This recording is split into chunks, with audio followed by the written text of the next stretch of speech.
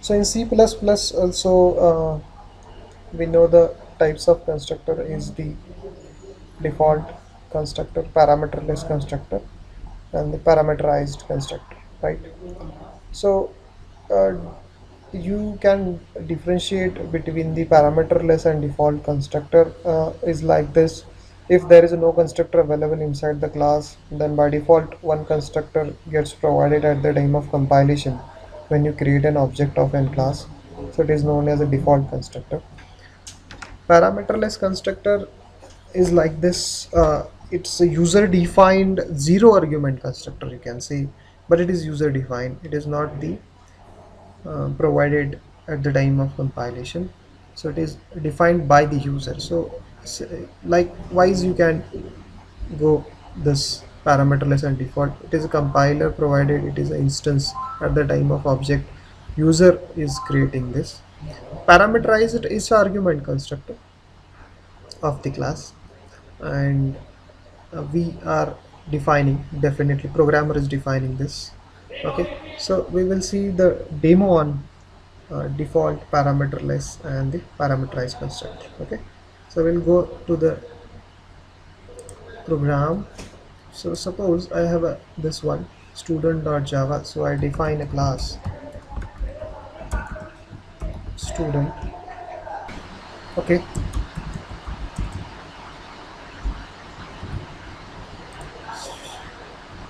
now uh, I define private integer roll number. So you follow the camel notation in Java. You define the variables, and suppose I go with a string as a name, and here string s is capital because it is a class. I define one constructor. This is a student. So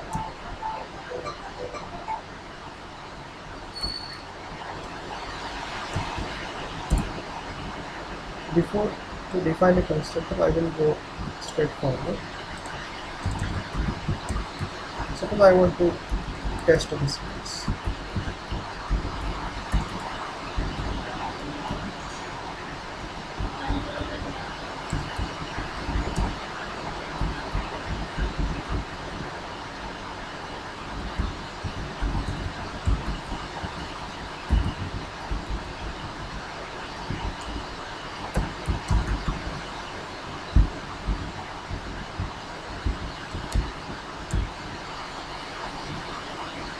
Oh, now suppose I create a class object for a student.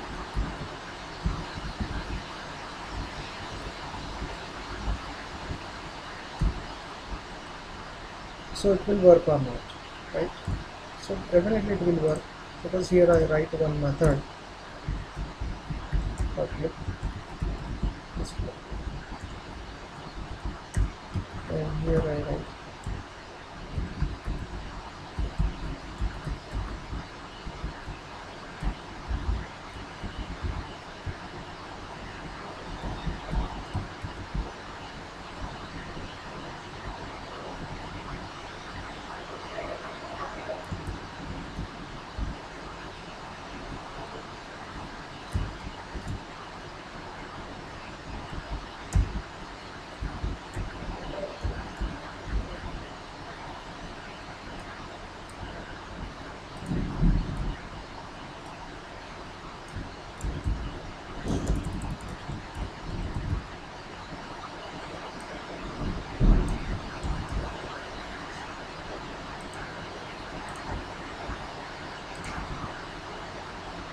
Okay,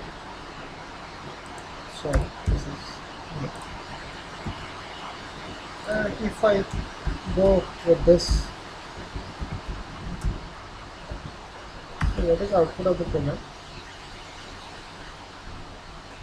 So what is the output in this case? I created an object. This is my object. This is a variable. This is a reference variable pointing to this object.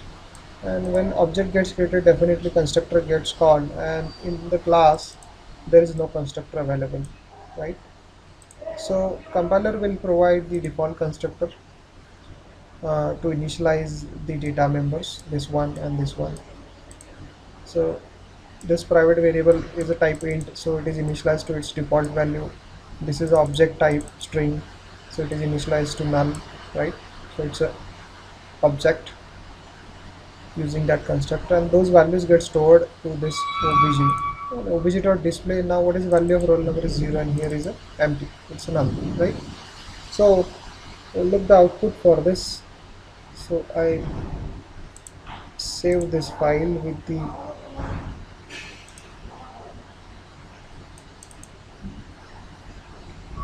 name test student, because my main method is available in a test student. So file name must be the class name where the main method exists, main method exists, because at the time of execution we want this, right? So Java C, so this is available in a class demo. So Java C test.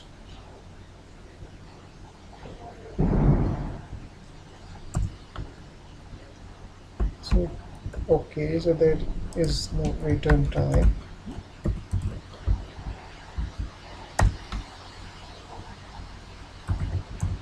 Now it is compiled successfully, and just run the program with the same class name where main method exists. Now look at 0, and this is null, right? It is uninitialized. So who provides this value? It is by the default constructor. So here there is no any garbage values. In CPP there is a garbage values, because when you create an object, it is not a dynamic object. It is a static object, and it is on a stack. Memory gets allocated on a stack for C++. But here you are working with a new operator, and the object gets created on a heap, and at that time the values are assigned to the variables with its default values, the data type, with respect to its data type. Okay, now suppose I provide my constructor is this one.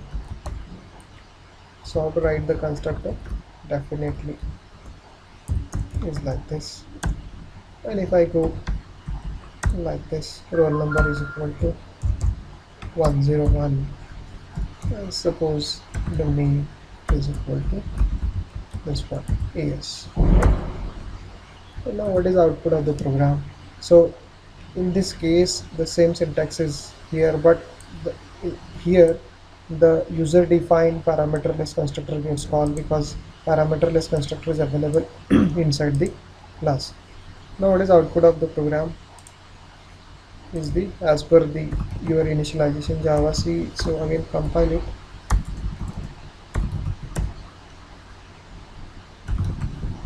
Java test. Look at it's 101 and the AS, because in a parameterless constructor these values are assigned, but parameterless constructor basically used to assign the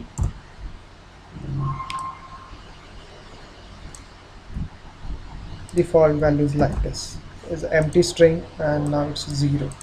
Okay, now so you will say, sir, what is the use of then provide the parameterless constructor if I don't want to provide the default constructor are doing the same thing, right?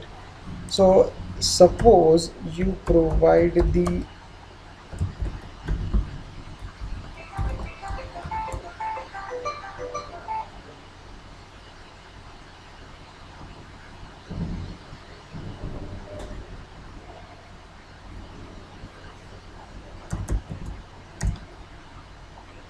suppose here you provide the parameterized constructor. So this is integer and string. Okay, so to differentiate these things you have to use this pointer. Remember, because these are the instance variables.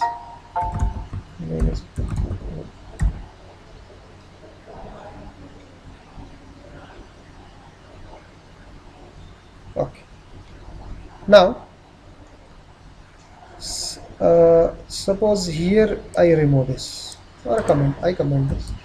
And if you try to create an object using this type of syntax, using parameterless constructor, the same program is here, only I commented the parameterless constructor and only I provided parameterized. But here I am not calling any parameterized constructor, right? Because syntax is a parameterless constructor. But check the error. Look, the error. Constructor student in a class student cannot be applied to the given type. This one, this syntax will not work because the rule in the program, if within a class you are providing parameterized constructor, and if you are trying to create object using parameterless, then it gives you error.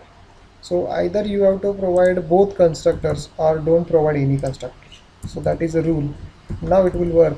So that's why please provide a parameterless also and parameterize also. This is a programmer responsibility. And what is use of parameterized constructor? Here I can pass it, right? So this is suppose xyz. Right now you are calling parameterized constructor, so this is initialized and the output will store into the respective variables of respective object. Now check it.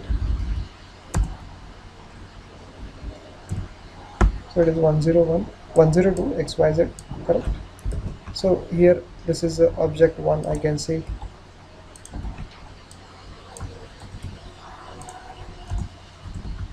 This is my object 2.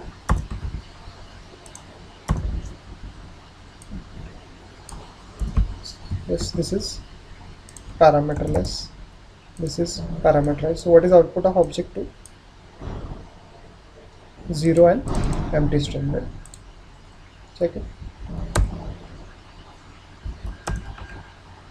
So 102 xyz 0 empty string. Okay. So this is related to the constructors parameterless and parameterized and your default. Okay, default means if there is no constructor at all inside the class, and you are trying to create an object, so at that time compiler will provide the constructor, that is a zero argument constructor, and it initializes the value to its default data type as per the default data type, default values as per the data type, sorry. So this is the role of the default. Parameterless user defined constructor without argument, without parameters to initialize the value to the data member. Parameterized with arguments, as per the arguments data is initialized to its data member. Okay, so any doubt related to this?